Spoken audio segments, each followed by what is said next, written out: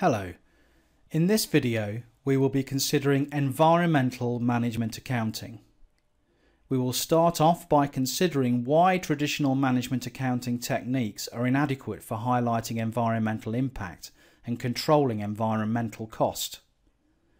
We'll then go on to have a look at some different techniques to better deal with the measurement and therefore management of environmental costs.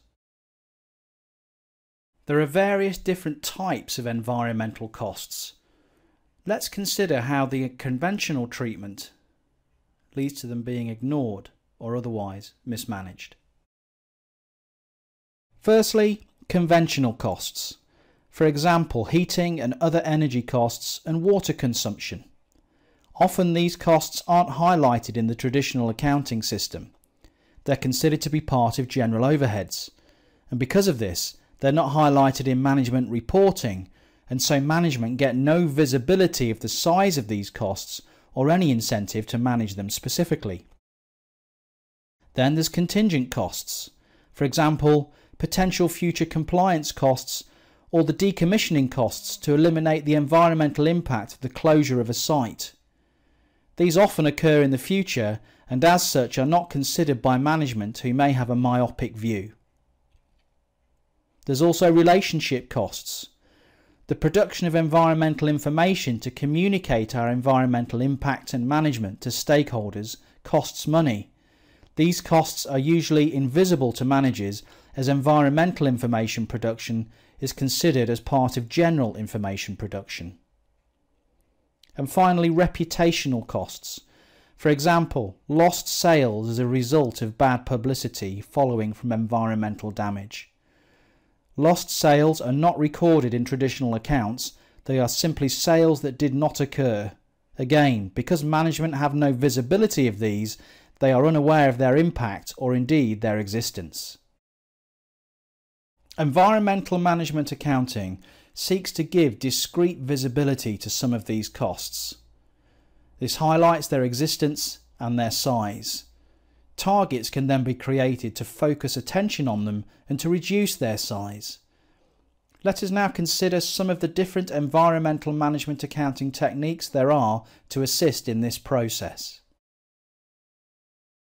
Activity-based costing can be used. For example, cleaning up wastewater before it's pumped out into a river will generally be treated as a factory overhead. However, if the cost of cleaning it up can be related specifically to the products that drive that pollution in the first place, then polluting products will be relatively more expensive and so less attractive to produce. However, like all applications of activity-based costing, additional information is required which takes time and money to gather. Input-output analysis follows the principle of what goes in must come out. The physical quantity of raw materials and other inputs is measured. Then the physical quantity of outputs is measured, for example including finished goods, waste and packaging. Inevitably, the weight of outputs will be less than the weight of inputs. The strategic management accountant must try and close the gap between the two. In other words, try to explain where all the inputs have gone. The assumption must logically be that any unexplained gap is likely to imply an environmental impact, pollution of some sort.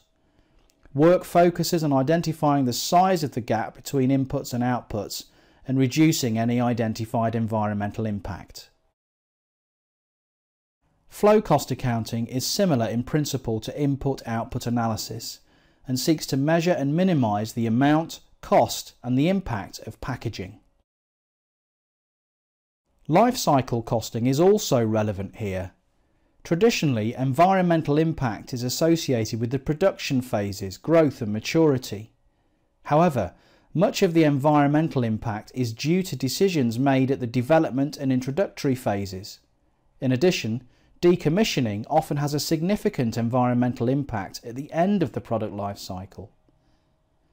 Using life cycle costing should ensure that environmental impacts over the life of a product are considered and accounted for. One key piece of information that the strategic management accountant can produce to help identify environmental costs is to adapt the cost of quality report headings for use in an environmental sense. Prevention costs is money, time and effort expended to ensure that environmental impact is minimised. For example, designing a production process that minimises the use of energy and water. Appraisal costs include, for example, the money, time and effort required to test environmental impact. For example, testing samples of wastewater or carbon-based emissions to ensure they are within the legal limits and within the company policy limits. Internal failure costs may occur if, upon appraisal, environmental impact is discovered but is contained within the business. For example, suppose an environmental analyst tests wastewater before it's pumped out into a local river and finds it's polluted. Work will need to be done to remedy this before discharging the waste. This could also interrupt the production processes of the organisation. External failure costs may occur if an undetected environmental impact reaches the outside world. For example, suppose excessively polluted water is in fact flushed out into the river, killing the fish and other local wildlife. Apart from the moral implications of this will be damaging to the company's reputation and may well impact on them commercially as a result of the story being made public. Customers may decide to boycott buying the product. In principle, the way to approach environmental costs is similar to quality costs. By spending more and spending wisely on prevention, appraisal costs can be lower and the internal and external failure costs should reduce. In summary, several techniques exist to highlight environmental impact and associated costs. Not only will this help an organisation's corporate social responsibility credentials, it can also help manage costs in a more efficient and effective manner.